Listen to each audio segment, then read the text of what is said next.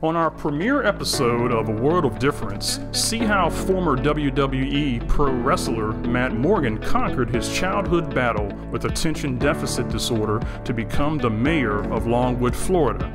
Plus, expert advice to help students with learning differences make a successful transition back to in-person instruction after the COVID cocoon. All of this and more on A World of Difference, premiering here on Lakefront TV on August 2nd at 7 p.m. For more information, be sure to visit beaconcollege.edu. Be inspired.